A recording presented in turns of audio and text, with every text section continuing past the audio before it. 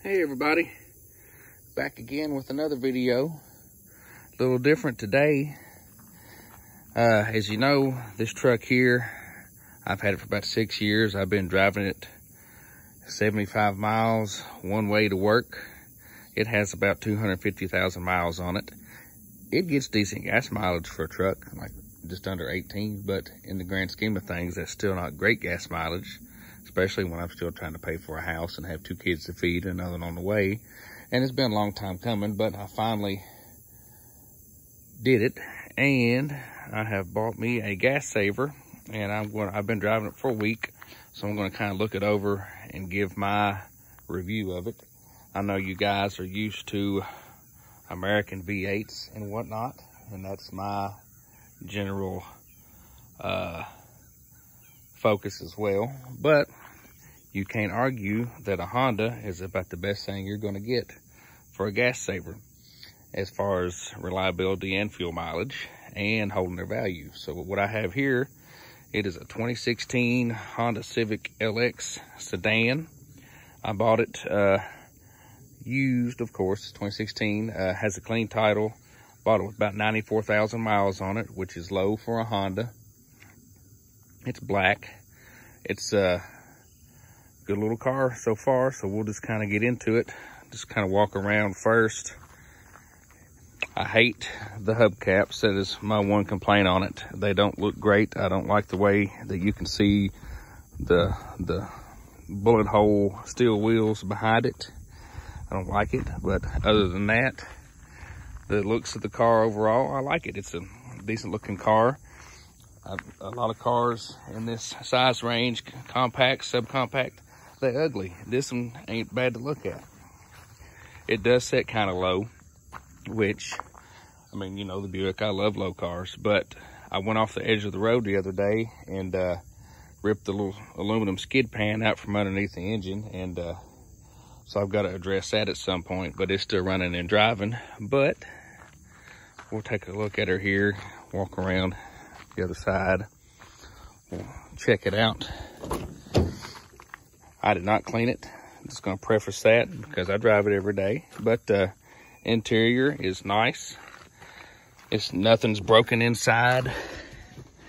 Everything's easy to get to. Nice looking steering wheel. Has a backup camera. I don't have the key with me, or I'd turn it on and show you. It's dusty. Normal shifter here.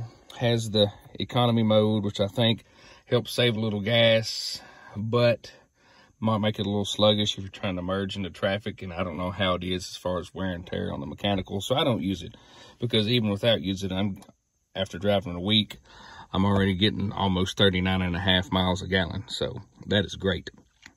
It also has sport mode here. I think it's what the S is for. I don't know. I'm probably wrong, and I should have researched before I made this video, so I'm going to go ahead and preface that as well.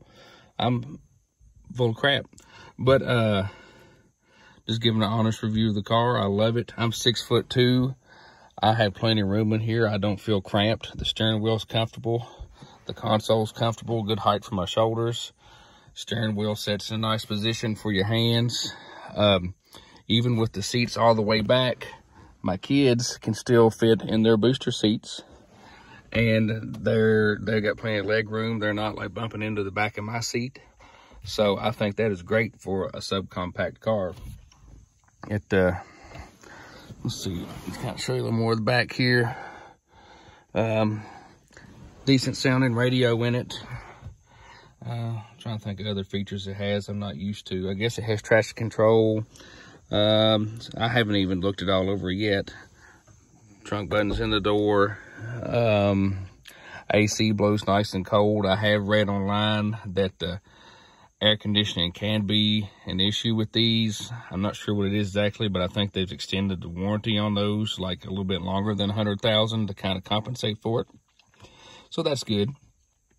But so far I haven't had any issues with that. The one issue I have had, and I've read it's also an issue, in the morning when I'm driving to work and it's still cold out, it's fine. But in the evening after it gets hot, I don't know what it has to do with the ambient temperature, but the electric power steering gets kind of grabby. And when you're trying to turn from dead center, it just feels like it takes a little more pressure to brake it to get it to turn, and you're kind of fighting with the steering wheel a little bit. But at the same time, I don't want to spend the money to put a new steering rack in it, and it's tolerable when I'm getting 39 miles a gallon. So I can deal with a lot more stuff than some people can. Most people that would buy a car, if they notice that, they'd be taking it right back to the dealership complaining. But I put up with more crap than I probably should. Maybe just because the way I was raised growing up, we didn't have much.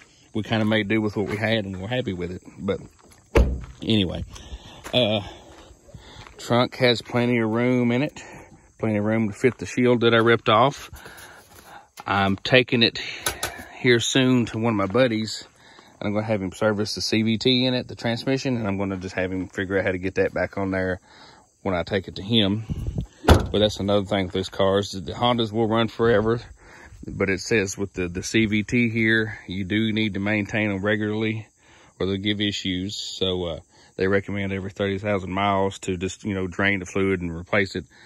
And so I've already ordered the genuine Honda CVT transmission fluid, waiting on that to come in. I'm going to service the transmission in it, and we'll pop the hood and look at the engine real quick. I should have done that before I got out.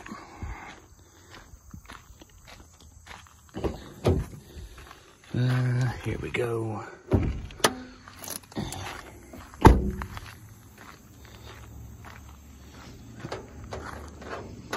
Yep, kind of hard to pop a hood and hold a phone at the same time. Here we go. Get the brace under here. That's one thing with these little cars, they still have hood braces instead of the hydraulic cylinders to hold the hood up. But this one has the 2.0 4-cylinder in it, which from what I gather is pretty much indestructible and will run forever as long as you take care of it. And I love it. It's peppy. This car is quick for as small as it is. And I have no trouble staying up with the flow of traffic. Runs and drives great. Doesn't make any racket. Just a good engine. I know there's these engines and the other ones have like the 1.5 liter turbo. And I think there's a few more issues with those, but even then they're still really good engines. But that's under the hood. I've noticed the headlights are a little fogged up. I've got a kit where I had cleaned up the headlights on my 91 Chevy to polish them. So I'll probably polish the headlights up on this thing eventually, get them looking a little better. Again, I still hate these god-awful hubcaps.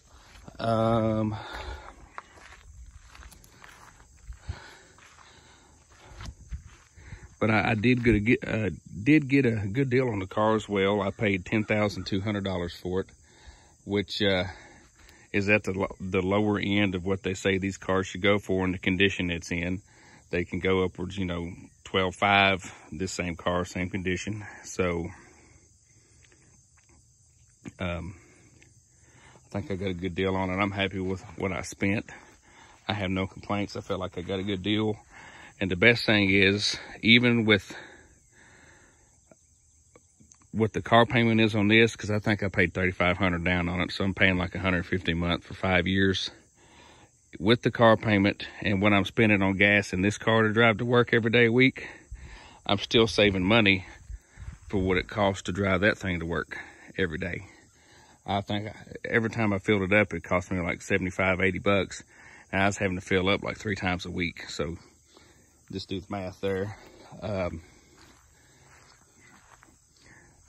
I was kind of wanting a Honda whenever I started looking for cars, because just you hear about reliability issues on a lot of other small cars.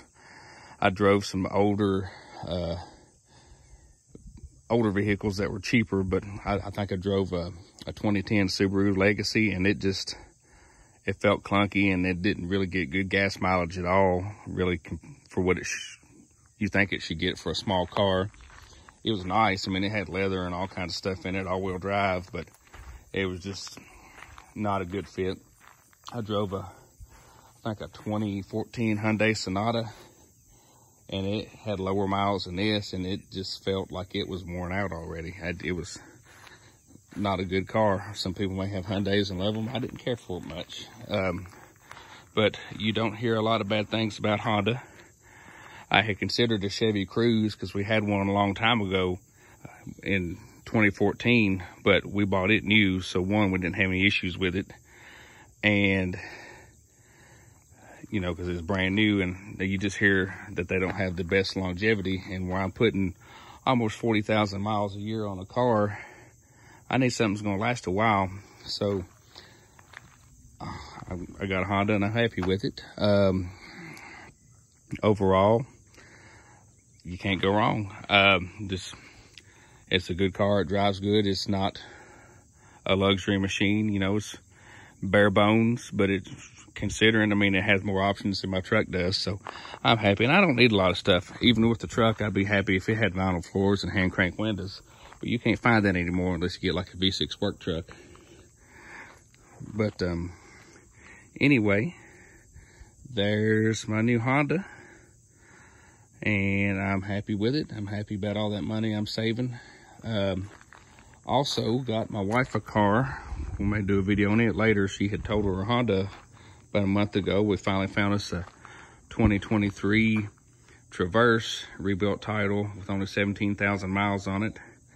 It drives really good. I like the way it feels. We had the old style Traverse a while back. We had a 2015, and it just felt very clunky compared to this thing. This thing drives smoother, has more get up and go. I know they changed the transmissions in them.